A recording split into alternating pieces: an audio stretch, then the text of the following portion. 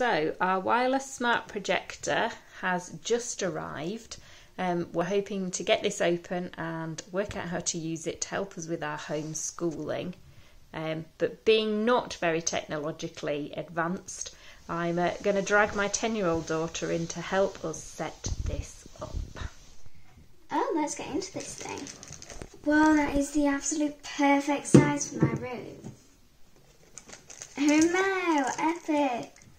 I'm going to be lazy and use that in my bed. A power lead. That will come in handy. HDMI.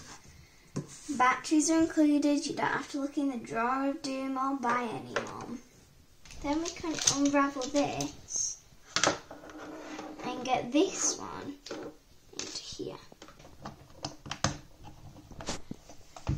So that's in there, and now we just need to put this into the computer. Well, tomorrow we can move the projector further away from the wall and make the screen bigger. But what should we do first? What did you wish you could have put on today that would have been easier if it had been on a big screen? Definitely the science video and the English video. I would have wanted that on a much bigger screen. Why don't you show us the English video?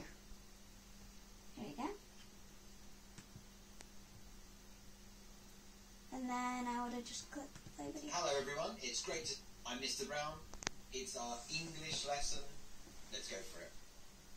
So, our learning objective... The sound's actually coming out the projector, but my sound has to be on my computer, otherwise it doesn't come out the projector. Down onto the desk.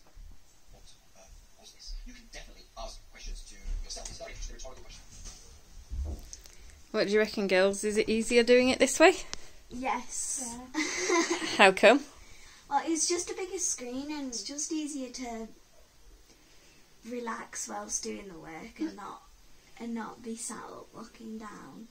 We're just like laid out doing our work and looking at the screen. Next you'll be asking for beds at school. Yeah, probably.